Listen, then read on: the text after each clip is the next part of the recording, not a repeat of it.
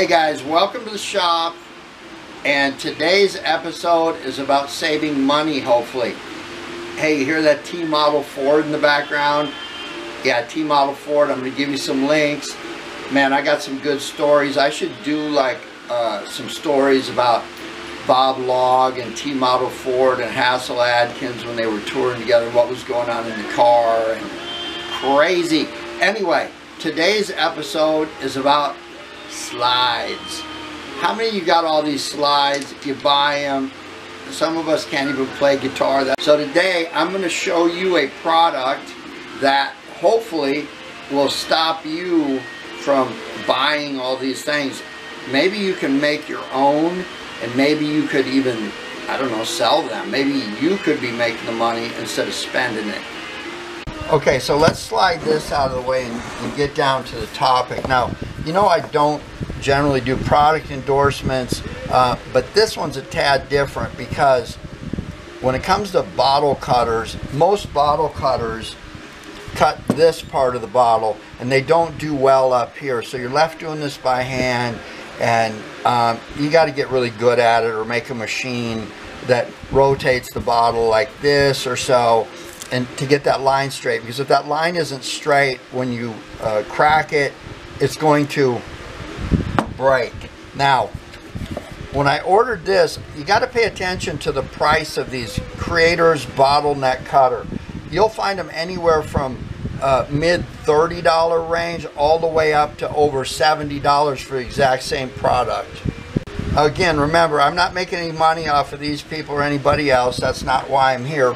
But I ordered it, you open it up, and it's pretty simple. You've got the cutter,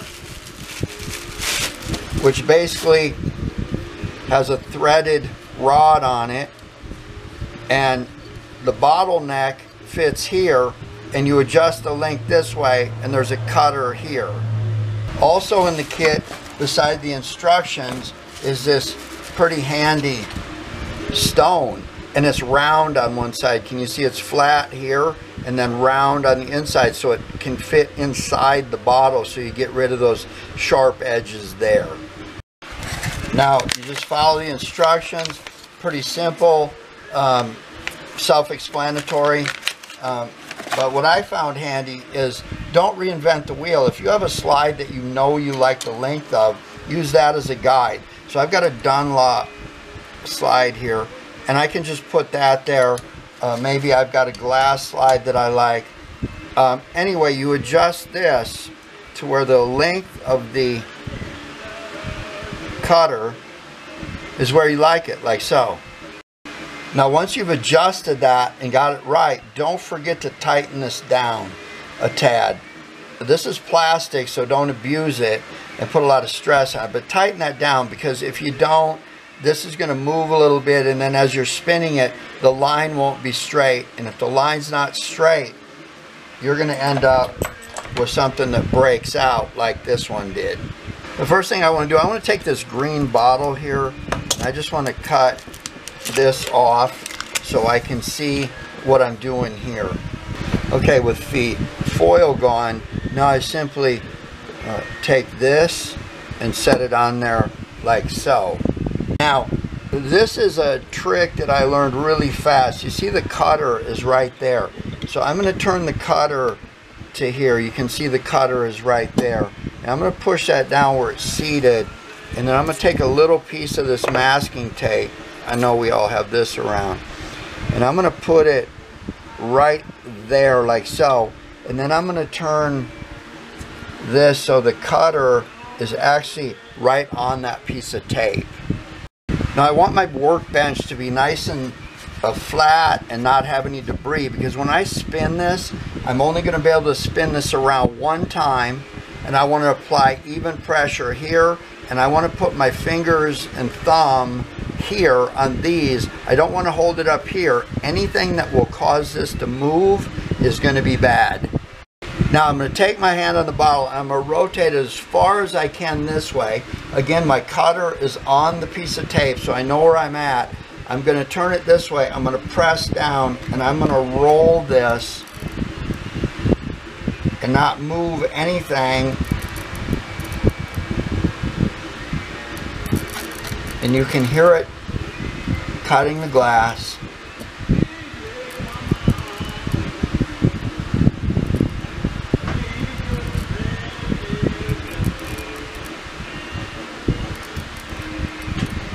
There we go. The cut went all the way around, and only one time. Okay, now you're going to need a candle, preferably something to hold it. I stole Tammy's cup. Isn't that sharp? Must have. Anyway, I'm going to light this candle here and let it get going. And then I got this coffee can full of water. And rather than burn up all the ice in the house, I use these freezer packs like so. Now I'm going to take the bottle where that score line is, and I'm going to rotate it above this candle for about 1.5 minutes. And I won't bore you with what that looks like. All right, there's 1.5 minutes. I'm going to take this and plunge it directly into the cold water. Look at that. Now before I forget, whenever you're working with glass or grinding something, you always want to have a pair of these. We got a pretty nice cut here on the bottle, and then we got this. So now all we're going to do is just take this stone and get rid of the spots, and also go on the inside like this. But there we go. Now I actually went through a few bottles to get it this way. It didn't happen this way this quickly, but this is a learning curve, and overall this is a good product, and it's pretty simple. Just follow the instructions. Okay, after a few tries I got a pretty good one here. Took some filing and polishing, and it worked out okay. Before we give it a whirl here, I want to do some housekeeping. Thanks to my friends Dee and Danielle for getting me the wine bottles I needed. Next, always send me an email. Check out the iCards that pop up here. And my subscribe button shows up at the end here in a minute, and as well as my playlist buttons. So, that said, I think the big lesson here on this product is don't go around more than once. Be patient, and let's see what it does.